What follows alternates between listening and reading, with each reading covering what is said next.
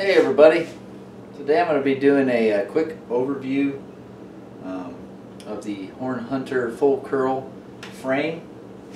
I actually have the full curl system here, but I'm mostly going to be focusing on the frame because that's where I feel like the importance should lie.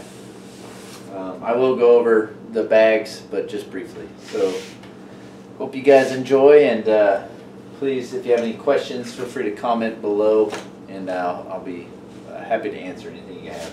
So this is the Horn Hunter full curl frame. So you got your full curl there. You can read that. So this is a pretty cool, versatile pack. It's not as expensive as some of the nicer hunting packs. This is intended for hunting, but it doesn't have to be. You can use it for just, you know, backpacking or anything like that.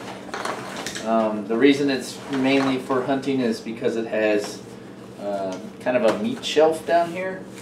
I mean, it doesn't, like I said, it doesn't have to be for it, but this kind of gives you the ability to carry a bag, and then behind your bag maybe a game bag full of an elk quarter or something like that. So for all purposes, we'll just kind of reference hunting in this video for applications anyways.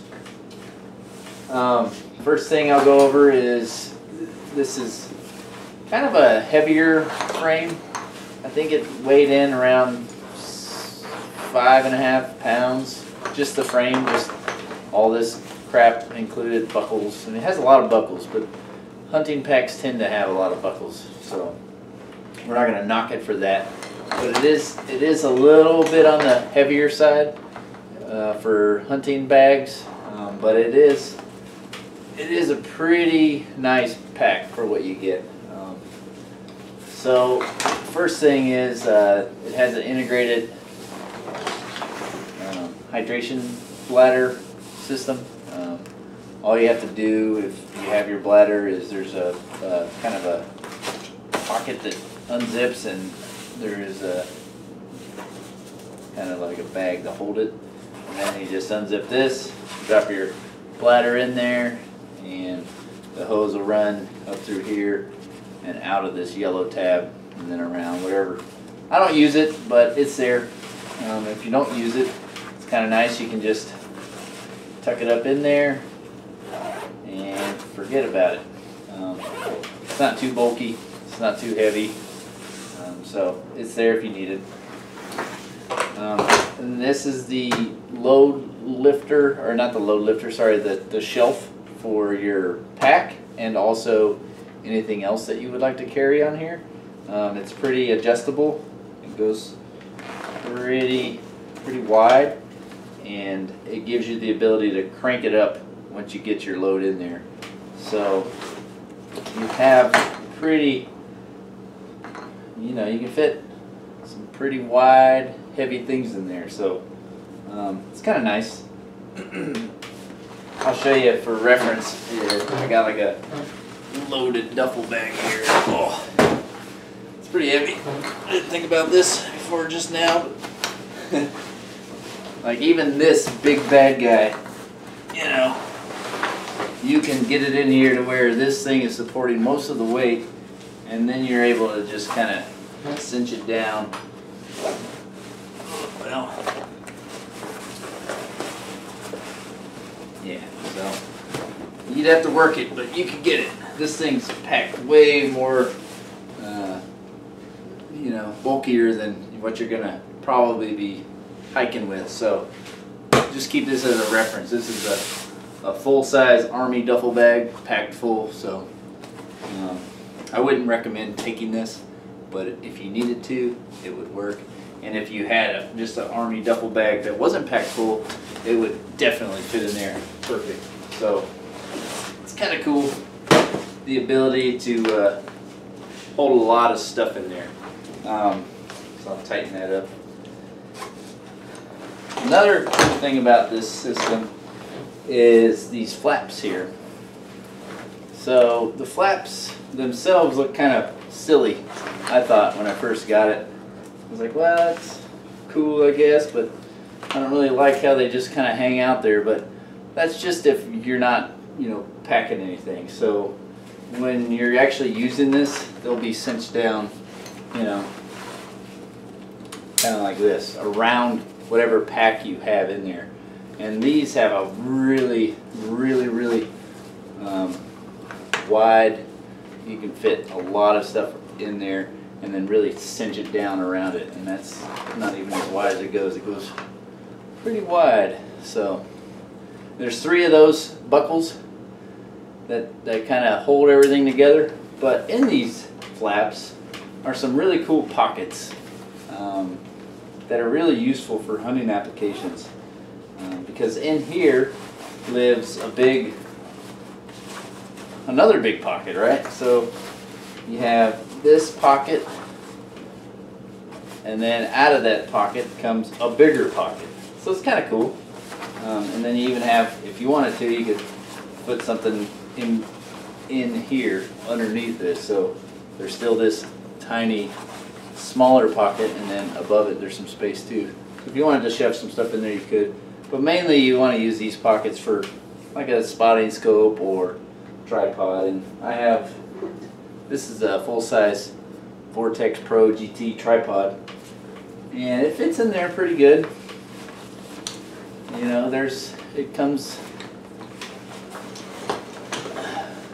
up about to the top of the pack, but once you cinch it all down, it stays in there really tight. When you're loading it, you'll notice it kind of is floppy and kind of hard to control, but once you get your bag in there and then you start cinching this down, it's going to cinch up real nice, so you don't have to worry about it coming out or being, you know, unsecure from the bottom. That's what's nice about these, because you don't have to worry about it falling out, like slipping out of the straps or anything like that. And I also have a spotting scope here. Oops. So this side over here, it's the same exact thing. It's got a zipper and a big pocket. And this is a 65mm spotting scope. This fits in here great. I got a buddy that's got the 85 same spotting scope, and it fits about the same. You see how much extra room is in this here, so you'd have a lot of room in here for an 85 if that's what you're packing. And then, like I say, you don't have to worry about this falling out. It's protected from, you know, the outside. It's not just sitting out here getting all scratched up by the trees and whatever. So that's kind of nice. Put that up for now. Tuck these back in. And then on the outside of these flaps is another pocket. And these pockets are great for carrying your gloves or your, you know, beanie, anything you need to get to kind of quick, because they're sitting right there on the outside of your pack, and they're real easy to zip up and down and get to. Doesn't go all the way either, so you don't have to worry about stuff falling out when you open it, because it won't let you go all the way around, which is kind of nice. And then this side has the same exact thing. So that's a really cool, I like the wing system. I didn't at first when I first saw it, but I like it a lot now after using it. So that's the frame.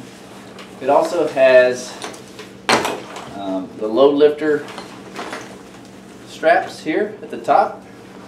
So that's kind of a nice feature that helps you kind of, you know, lift the weight up more on your shoulders. It also has a nice handle here for if you want to just carry it like this. It hasn't broken yet. It's sewn on pretty good right here at the top of the frame. So that's kind of nice. It's got a chest belt, kind of goes across your chest and allows you to adjust. It's got a nice little adjustable thing right here for the shoulder straps. You can either go lower or higher depending on your height, your build. It's got some pretty good cushioning for your lower back and for your hips, and then even for the sides of your back. So it's not the best foam padding, but it works pretty good. I've done about 60 or 70 miles with this thing on my back with at least 30 to 40 pounds. Sometimes a little bit more, like 50 or 60. And I haven't had any issues with it like really hurting me. You know, if it's hot and sweaty, my back does get hot and sweaty, but I don't know if the pack is gonna, you know, prevent that from happening regardless of what they claim. Especially if you're hiking in Texas like I do, or if you're just hauling a lot of stuff, and it's not as cool as it should be outside, you know. So this is a pretty nice pack. I'll show you how it kind of goes on. Sorry guys, I'm gonna have to adjust this camera here.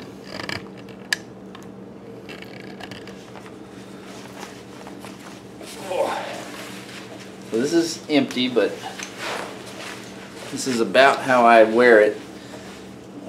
If you are, you know, trying to get your shoulder straps, you know, set to how you want them, I'd recommend loading it up with about 40 pounds of gear, because right now it's sitting a little high on me, and with the gear, you know, it'll kind of sit down. So it's a nice pack. I like how the waist belt adjusts. It's a pull in kind of method, so it's kind of easier than if you were to pull out, I guess. It does seem a lot easier than some other packs that I've used. It does have some cool pockets on the side of the belt. It's got a really little one in here in the front.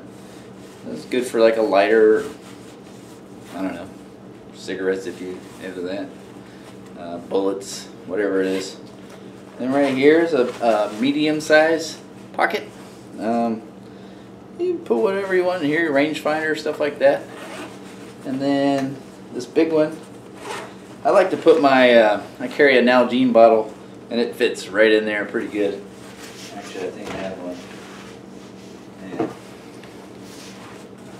It's kind of hard to get to, but if you have it on, it's not too bad. I need to get some sort of holster for this thing, but it fits in there pretty good. If you're hiking around, it's not terribly hard to get to, depending on what else you have on you, if you have a rifle here or whatnot. But it fits in there pretty good. Now the one thing about that is, if you are carrying it like this, you're kind of squish some of the stuff you have in here, so just keep that in mind. But yeah, overall this is a great frame. I've been very happy with it. It holds up in the weather pretty good.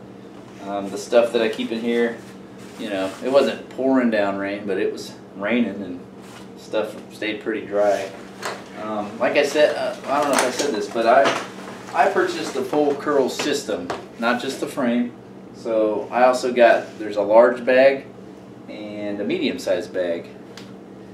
And looking back on it, I probably wouldn't do that again. I'd probably just buy the frame, and I'll give you the reasons why. First off is the full curl system comes with this little bag. This little bag weighs about half the weight of this frame. I think it's just all the straps, all the buckles, all the BS that you don't really need. This bag was kind of intended for, you know, your day hunters. And it's not a bad bag. It's just kind of heavy for how much it's going to carry. It has a lot of straps. It has a gun sling carrying thing, and it's got some loops up here to hold the rest of your rifle, which if you carry it like that, that's fine. I'm not into that, so I just tend to carry it on a sling just so I have it you know, kind of at the ready if I need to. Inside, it's just got a few pockets, organizing pockets, and I mean, it's a nice bag. It also converts into its own bag, you know, like its own backpack bag. Back here there's a zipper, and out come two cheap just straps. So it's not a very nice backpack if that's what you're thinking, but it will work if you need to just use this.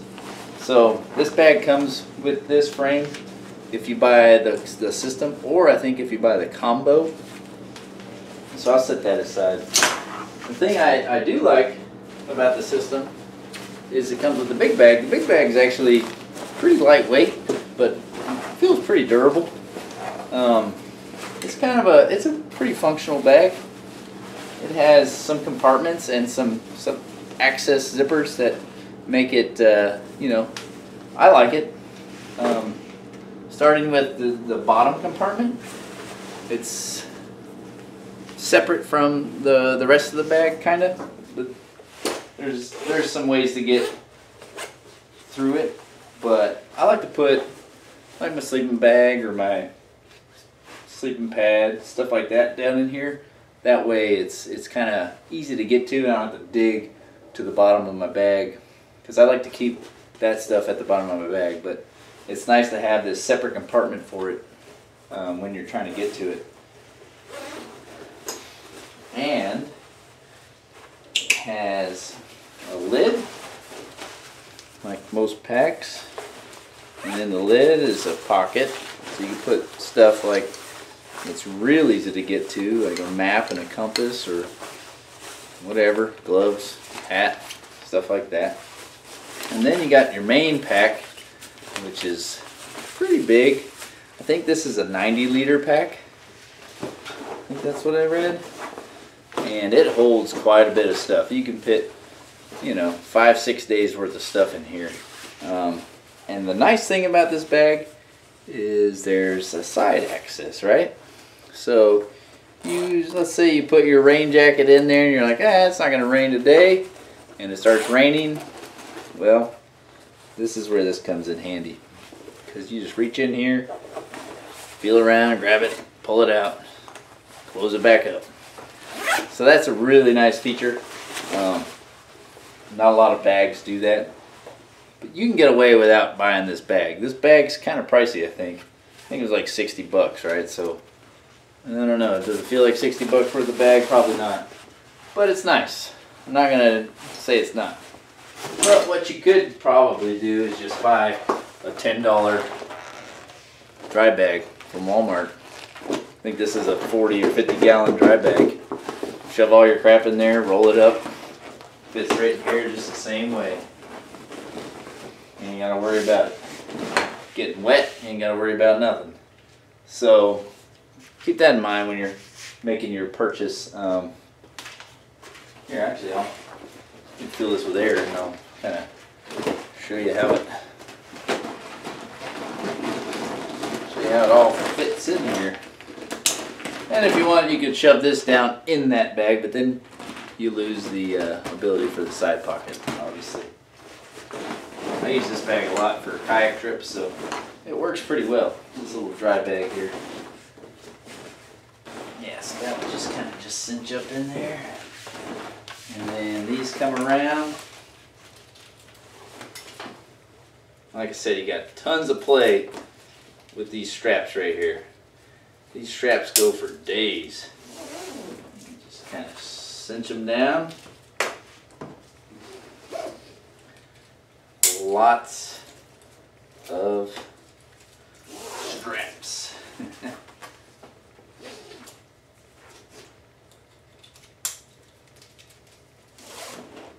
So there's those three. That kind of holds everything together. You can roll these up, and there's Velcro on the ends. It's kind of nice, but it's kind of annoying sometimes because this Velcro gets stuck with these other Velcros. I'm almost thinking about removing it, but I haven't yet. So you just kind of roll them up and kind of store them away. And once you get it for a load that you're carrying all the time, you already kind of have it like that. So it's kind of a nice bag. I like it a lot.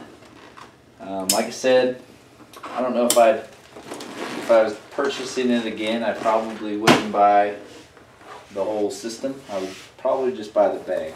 Oh, another thing about the bag. If you do go with the whole system, or buy this big bag, in the other videos I've seen, the way you attach it, you have to take these straps off because the bag has, it's basically the width of this frame. But it looks like they've maybe, I don't know if they've improved it, but they've definitely changed it to where you just kind of slide it over. And there's a piece of Velcro right here, piece of Velcro right here, and they kind of marry together. And then this just kind of sits up, doesn't even have to come off. So I don't know if that's an improvement because I feel like it's kind of in the way, but it works. I tried taking these off and coming around the other way, but it just doesn't seem right. Like this seems like the way that it was intended to be. So it's a nice bag. If you buy the bag, the actual, 6-7 day trip bag, it does buckle into the frame. So there are some buckles that go into the frame and you can cinch it down a little bit, but I mean, you don't really need them. They're not gonna hold the bag any better than the the 3 straps that come around, right? So keep that in mind.